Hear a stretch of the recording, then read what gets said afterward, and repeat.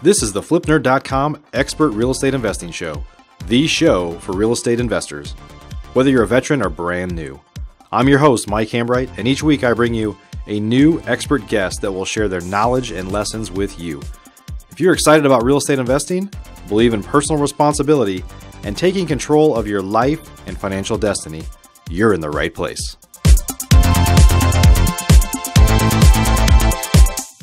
This is episode number 358, and my guest for today's show is Tom Cafarella, a Boston-based real estate investor.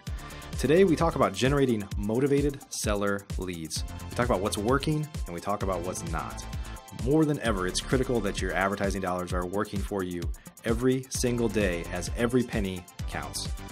Today, we talk about direct mail, online advertising, and something that's becoming more and more popular, actually cold calling seller prospects to see if they're interested in selling their house. Whether you're brand new or a veteran, I promise you're going to learn a lot from today's show. So let's go ahead and get started. Please help me welcome Tom Cafarella to the show. Tom, welcome to the show. Thank you for having me on. Yeah, I'm excited to talk about this, and we talk about lead generation all the time. But not always on the show. And, I think you and I were talking before the show. We both know that it's a different world now than it was 5-6 years ago from a lead generation standpoint. I mean, you'd agree with that, right? Absolutely. When I was really lucky. I got started in the business about 10 years ago, literally probably the day the market started crashing. So when I first started, I thought real estate investing was you go on the MLS, you find a HUD-owned property or a bank-owned property, you put it under contract, you put some money into it, and you make some money.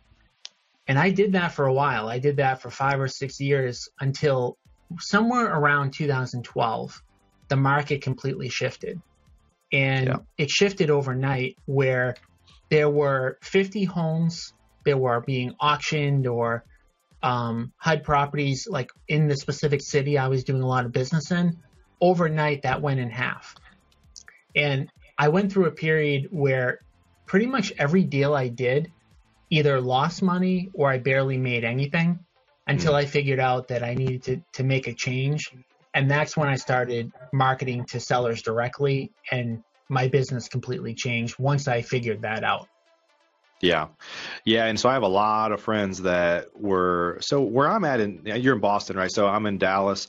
So REOs were never big here. They just were never a big thing, at least for me. I mean, I bought like 3 or 4 HUD houses out of hundreds of properties, 3 or 4 HUD properties, and they were kind of flukes. They weren't my best deals. Like we always have been going direct to seller, but I have friends that were buying at auction, like heavy at auction, REOs, lots of things. And for those people that never went direct to seller, which has its challenges we're going to talk about today. But if you were a one-legged stool in a lot of regards, and that went away for everybody at some point, no matter what your medicine was there, like that went away at some point, and people had to figure out a new way to operate. Yeah. And at that point, my business got completely taken away from me. So I went from making really good money every single year to not knowing if I was going to be able to survive in that particular, market. Yeah. Well, the thing about once you figure out how to go direct to seller, which we're going to be talking a lot about today, we buy houses in distress. There's always people that defer maintenance on their house for decades, and then eventually somebody has to deal with that. And a lot of times the person that lived there for decades didn't deal with it. So why would they deal with it all of a sudden after 30 or 40 years, right? So those are likely investor type sales. And there's always death, divorce, inheritance, like lots of things that happen in people's lives that are going to happen in all of our lives eventually.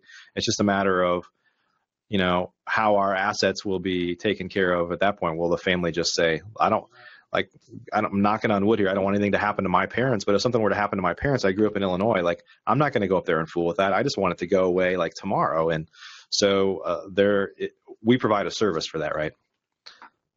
Absolutely. And there's many other reasons. I mean, you hit on kind of the most common ones, but there are so many different reasons why it might make sense for a particular seller to sell to an investor. And until you actually start marketing directly to motivated sellers, you don't realize it. Now, The majority of sellers, over 90% of sellers are always going to sell traditionally. They're going to get their house ready for sale. They're going to list it with a real estate agent. They're going to want top dollar for their home. and they're going to be willing to go through the hassles and headaches that accompany having a property listed. But that 10% of the population doesn't want to deal with all that. They want to sell directly to an investor, and they want to be done 30, 45 days later without any hassles or contingencies. And those are the people that we serve. And so it's the right option for that segment of the population. Right. Yep. Well, before we kind of get any further, tell us a little bit more. You talked about how you changed gears and you kind of came into the understanding of the importance of generating leads yourself from motivated sellers. But give us a little bit more of an introduction to kind of how you got started in the business and kind of how you've evolved. Yeah. So I got started in the business, like I said, about 10 years ago, and I was a CPA. So I had a full-time corporate job, which I absolutely hated. So I would go to work every single day. I'd read about real estate investing. I'd daydream about doing fix and flips and buy and holds and wholesaling. And I got my real estate brokerage license. And it wasn't actually until I had a seller that did not want to list their home, that actually wanted to sell directly to an investor, that I figured out that this, subsegment of the market existed. And that was actually my first deal that I ever did. And I wholesaled that deal, did really well on it, and there was no looking back after that. Yeah. It's interesting, as I say this about all real estate investors, a big part of success that I teach people is just the confidence, right? And after you see it happen once, then you're like, there's like something in the back of your head that always wonders, is this really real? But once you see it happen once, you're kind of like, it's like blood in the water and you're a shark, right? It's like, I'm all in now, right?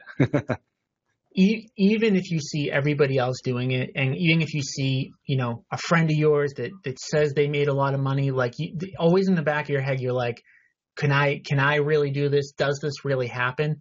And most of the people that I talk with that are looking to get, into this, they're always like, well, why would somebody take less than fair market value for their home? And I can list all the reasons, but until you actually see it, it's hard to believe that somebody, because like we look at it from our perspective, like would we take a discount on our home? I probably wouldn't. But again, there's that segment of the population that would, and those are the people that it makes sense for us to serve, and that's how we make our living. Yeah. I think a lot of people just don't really understand that there are definitely people that are not motivated by money, or it's not the primary motivator. Yeah. Some people just want the pain to go. Like there could be some pain associated. Like a family member could have died, and that house reminds them of them. You could have like been abused as a child, and that's where your dad lived, or whatever. There's lots of reasons. I mean, there's a million reasons, but sometimes people just want that problem to go away as fast as possible, and it has nothing to do with money. And I think until you until you have people explain their situation to you and tell you their story, and you're like, I understand. But until you've experienced that yourself, people just don't get it usually. So I've even had people where they just don't want their neighbors to know they're selling their house. Simple as that. Yeah, and they don't want people going through their house. They don't want to have open houses. They don't want the public to know that they're selling, and they're willing to sell to an investor because of that. So it doesn't always even have to be this extreme situation. It can be something simple that they just want a fast and easy sale, and that's all they need, and that's all we need, and we get the deal done. Yep. Awesome. So let's talk a little bit about how things evolved from, let's just go back even 5 years, like 2011, 2012, up until today, because there's been a big shift in the market across the country. Every market's a little bit different, but talk about, I guess, the shift that occurred, and maybe a little bit about the shift that occurred with you, like some of the things that you realized and what forced you to change. So what happened is that when there became less distressed inventory on the market, there were the same amount of investors who wanted to flip homes. So simple supply and demand, the prices started getting pushed up. And even as the economy started doing better, labor costs started to go up. So where we could buy a property directly on the MLS or at an auction and make money, we couldn't anymore. And so again, my back was against the wall. I needed to figure out a way for this to work. I did not want to go back to corporate America, which was my biggest kind of fear and what motivated me. So we literally tested out pretty much every marketing method that you can think of So if you go on Bigger Pockets and you search, motivated seller marketing methods, you'll find 40, 50, 60 things. We were lucky because we had enough money to spend to test each and every one of them out. And then all we did was the ones that worked, we did more of, and the things that didn't work, we did less of. So we went through about a 6 month to a year phase where we tried a lot of things that didn't work. And, the thing about like marketing to motivated sellers is that it can even be specific to your geographic location. Like certain things can work in one market and they might not work in another. Like, for example, in my market, in the Boston market, if you put up a Bandit sign, it's going to get ripped down within the hour. So it doesn't work in Boston. But I talk to people all over the country in different markets, and in some markets you can put a Bandit sign up and it stays up for a year. So, right. Even within a specific geographic market, like certain things might work better than others. But in general, there's only a few things that work really well across all markets. Yeah. So what are some of the things you tried there that, other than maybe Bandit signs, that just didn't work for you that you thought maybe to talk about? It sounds like you tried a lot, but try the ones that you kind of knew in your mind, this is going to work, and then just it didn't work. Are you looking to change your life through real estate investing? If you're interested in either getting started or taking your business to the next level, please check out FlipNerd's private program at theinvestormachine.com. This is the most robust real estate investor coaching, networking, and mastermind on the planet, and designed for your success. If you're ready to roll up your sleeves, ready to take personal responsibility for your own success, and ready to dive into a world-class instructional coaching program that provides you step-by-step instruction to help you achieve financial freedom, then you should apply today. Spaces are limited, and candidates are only considered after an application and interview process. Our 12-month investor program is unparalleled. Think you might be a fit? Learn more today at theinvestormachine.com. This is going to work, and then just it didn't work. So the Bandit signs was a big one because I feel like every single course I ever took to learn about real estate investing taught about how great Bandit signs were. So we developed a really good system where we had multiple people putting them up, myself included. We would get up at like 4 o'clock in the morning, get them all out. And again, they were just getting ripped down and ripped down and ripped down. And not that we didn't get any leads from it, but when you actually calculate out the cost per lead, it was extremely high. So our cost per lead on the Bandit signs ended up being about $1,000 per lead, which you really just can't make money on. So, that was one of the things that didn't really work well. The other things that we try that don't work super well is I'm pretty anti driving for dollars. So I did a lot of driving for dollars. And what I've found after doing it a lot is that I've never seen much of a correlation between somebody who has a property that's in beat up condition and versus somebody that actually wants to sell to an investor. And driving for dollars takes up so much time. You're basically doing all this research to get somebody who you then can contact when you could just start out by contacting them. And so I think in the beginning, that was a mistake I made a lot of, where it was like, if I was going to cold call somebody, like I spent an hour of research before I identified who I was going to call. Whereas today I'm broadcasting out thousands and thousands of calls, and some of those people aren't going to want to sell, but I don't care. I want to get out as many calls as I can instead of doing the research up front. Right. And there's different approaches to driving for dollars. I know, having some friends in Boston as well, that they just said people are, I think this is what somebody said before, is like door knocking would be like a huge no-no in Boston, right? Compared to maybe other markets, right? I mean, people are, it just, sometimes people will tolerate things different in different markets. I'd say in the South, people are a little more to like knock on a door. How you doing? Come in and have some iced tea and talk to me. I don't even know what you want. And then you could imagine in the Northeast, people are a little bit more like short, right? Like just, what do you want? Maybe, I don't know, I'm making that stuff up, but probably less. No, you're right. But door knocking works. The problem with door knocking is that most people won't do it. It's one of those marketing methods where like the only time I've been successful with it is when I was the person who door knocked. And me as the business owner, I don't really have time to door knock. Right. So I actually went through a phase where I hired a bunch of people to actually do the door knocking for me. And I gave them a route and I gave them a map, and we had a tracking system to see if they actually knocked on the door. Like I would have them take a picture of something they would leave behind. But the issue is that in the Boston market, and this is probably true everywhere, but in the Boston market specifically, when the snowstorms start coming, people don't want to be outside walking around anymore. Right. So it became a job, like the door knocking itself. For it to be profitable for me, I couldn't pay a lot per hour, but people weren't willing to do the work for that low of a cost. Yeah. So again, door knocking definitely works, but it's not something that I really suggest for most people to do because it's a hard thing to kind of expand out on a bigger level. Right. So what are you doing now, Tom, that does work? What are some of the things you're doing that you want to share today that are working for you? So the three things that work really well, that I think work across all markets and then anyone could implement very easily, would be cold calling, internet marketing, and mailing. With mailing being my least favorite of the three as of today, because mailing is the most common and it's the lazy person's way of marketing. So it's the most saturated. Yeah. Yeah, we have this discussion all the time with people that I coach and mentor, is that even when you're mailing, the more broad or cheap, because sometimes they want cheap and easy, right? When you start real estate investing. Mm-hmm. So you're like, people say, well, just go after the absentee owners with high equity.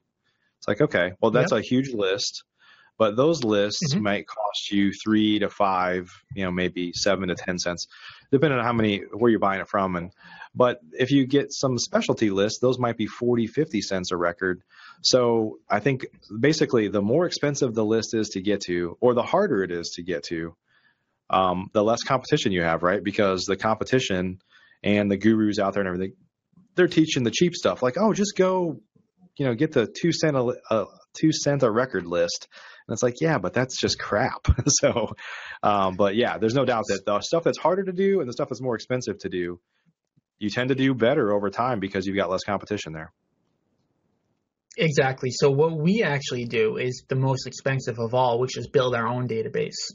So we have certain variables that, we have a property profile that we like. So we know what types of properties will make us the most money. And we have a seller profile that we like. So just to give you an example on the seller profile, we know that on average, most sellers are going to be over the age of 50 that sell to an investor. Now, that doesn't mean that someone under the age of 50 can't sell to an investor. But again, when we are targeting, we want to make sure that we're marketing to the people that are most likely to sell to us. And we want to market to the homes that we want to buy. So like if you target, for example, just an absentee owner list, well, you're going to be mailing or calling or putting ads up in front of people whose houses you probably don't even want to buy. So we go the reverse way. We say, what houses do we want to buy?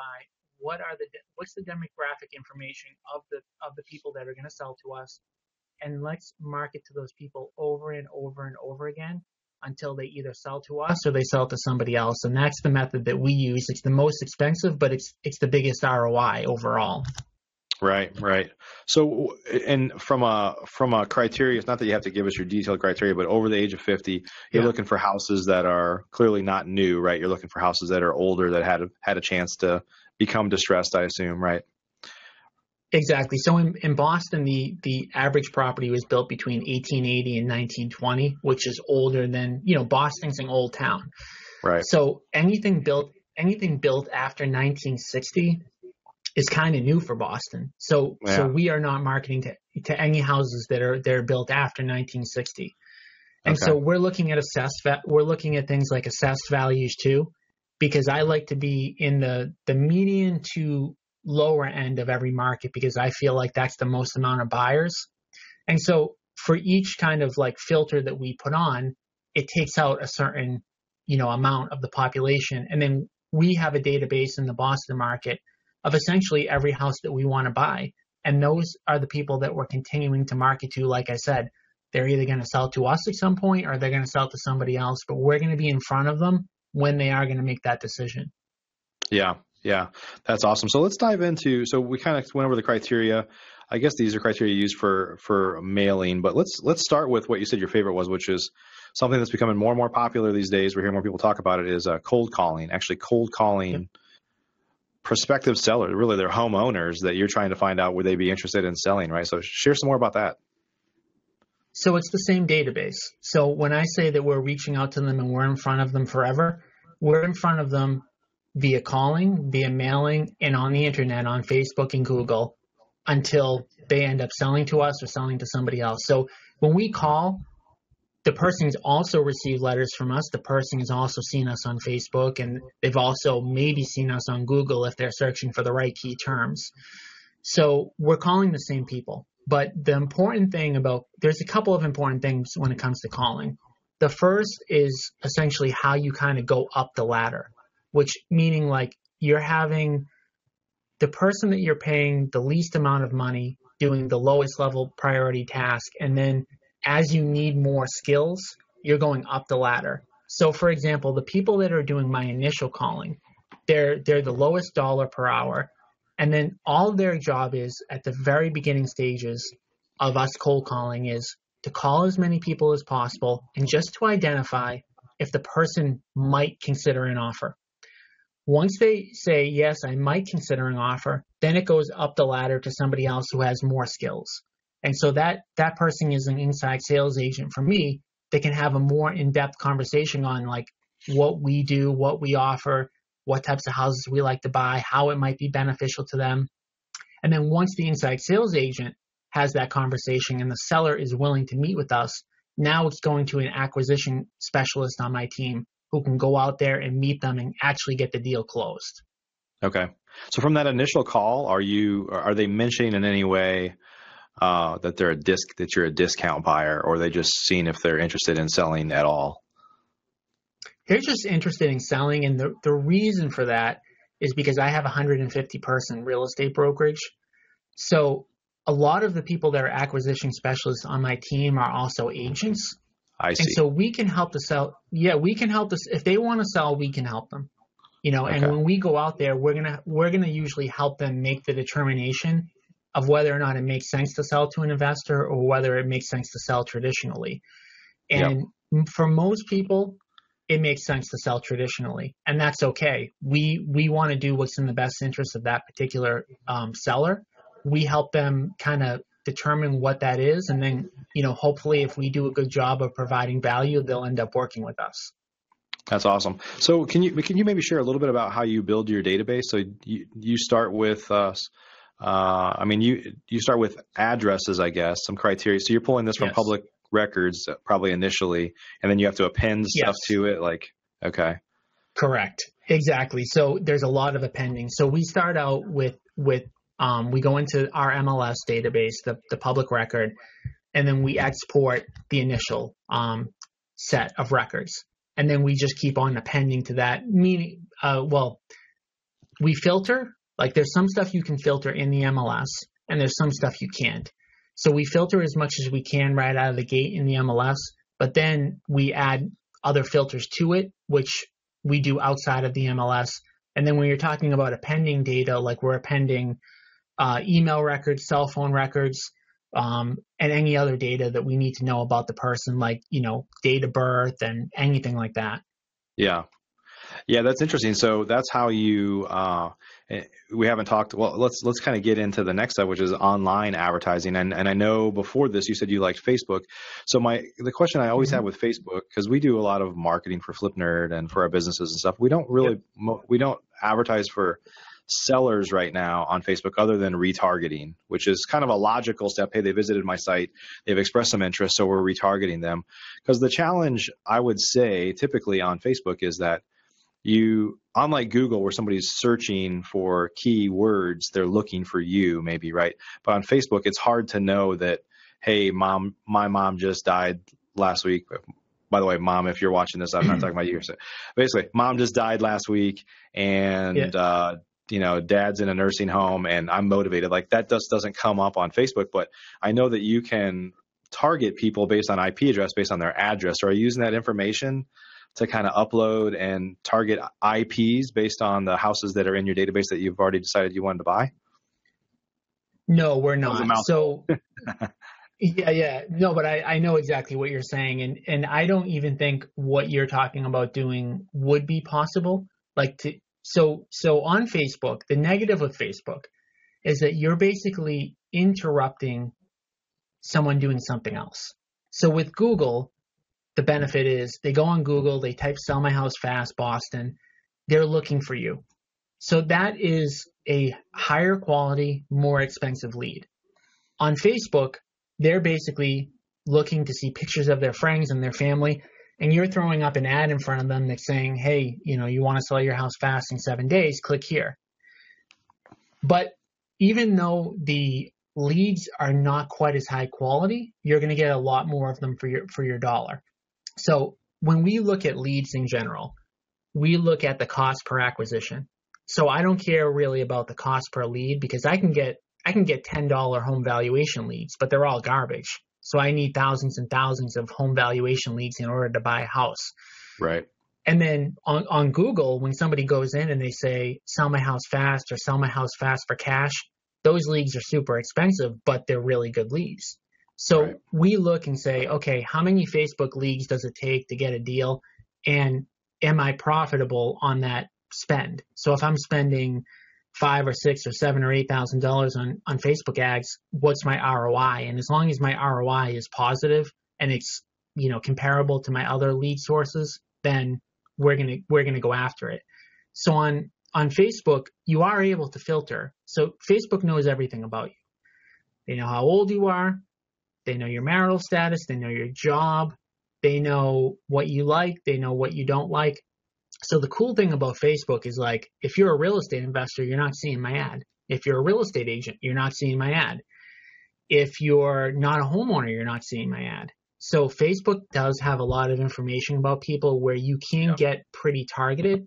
Now you are going to reach some people on Facebook that, maybe you don't want to buy their house, but again, the cost per lead is lower, so it's a good value. Sure. I see.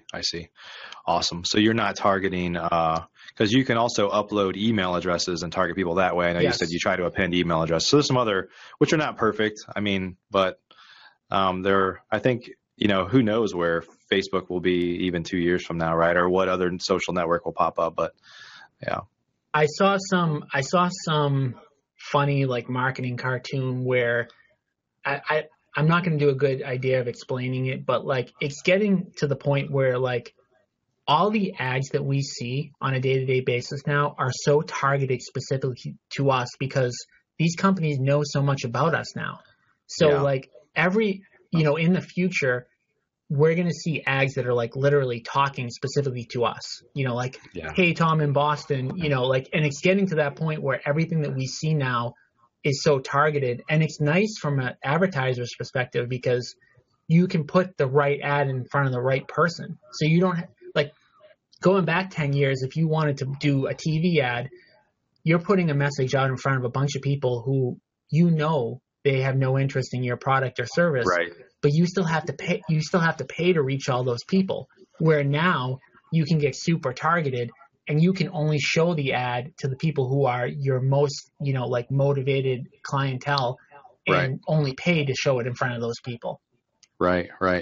So with online, so you're primarily doing. I guess you're doing both Google, AdWords, and Facebook advertising. Is that primarily what you're doing?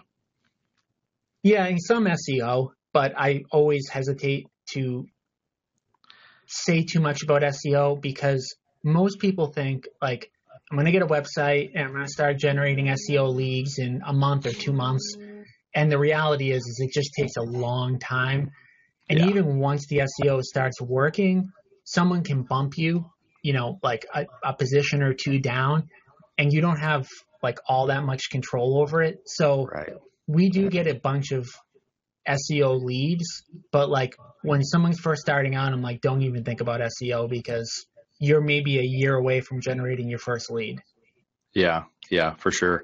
And so and then by the way, even if you become proficient at SEO, like Google could change their algorithm and you're just, That's what I'm saying. you know, You have the no next control. week, everything goes away. Yeah.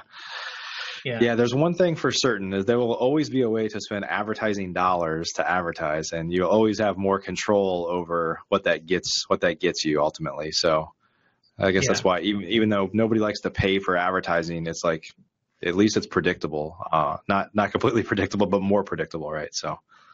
But I like to spend money on marketing because at the end of the day, it's the easiest way to leverage yourself. So right. When you try to do stuff to generate leads, spending your own time, I mean, your time's the only resource that you don't get back. So, right. You can spend, as long as you're getting, if I'm spending marketing money and I'm giving you $1 and you're giving me $2 back, I'm going to keep spending that dollar until I can't get that $2 back anymore. Yeah. Yeah. Awesome, Tom. Well, we're kind of coming up on the end of our show here. What advice would you give to people that are looking to get started or that are already started in real estate investing, but they haven't really cracked the code on advertising here? Where do they kind of start? Because I know we talked about direct mail is where most people start. The cold calling thing is not complicated, but it's a process that you have to learn, right? And then direct mail is becoming easier than it has been in the past, but there's still a learning curve there as well. But where would you kind of suggest people start? If you don't have any money, I would suggest starting with cold calling because you can do that for almost nothing. The Mojo dialer, which is a 3-line dialer, is $150 a month.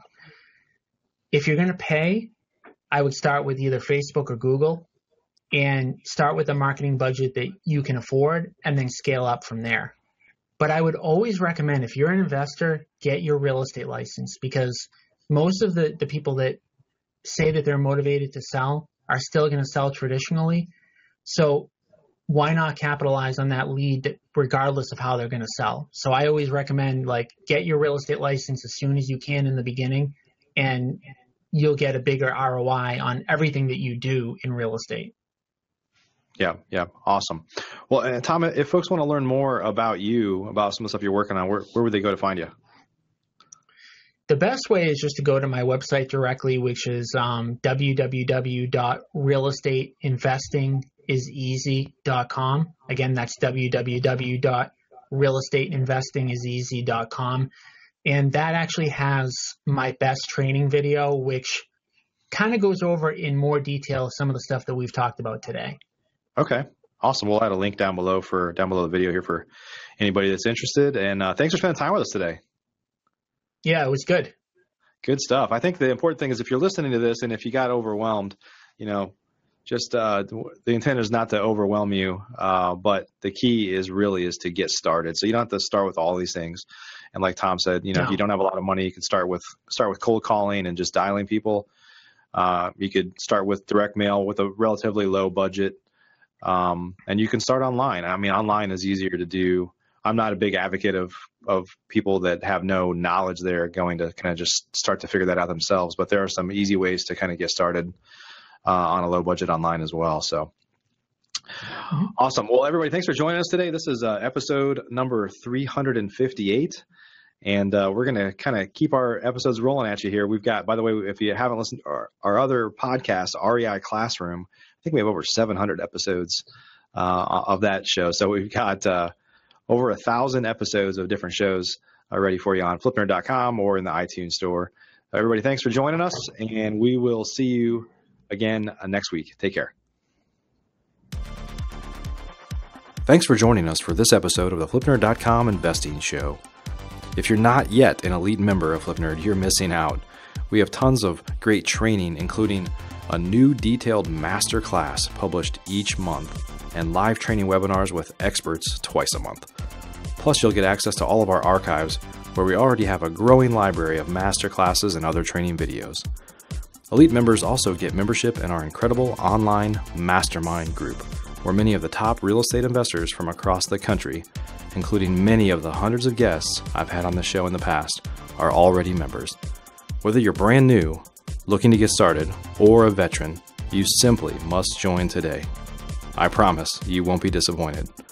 To learn more or join today, please visit flipnerd.com/lab. That's flipnerd.com/lab. Lab. See you on the next show.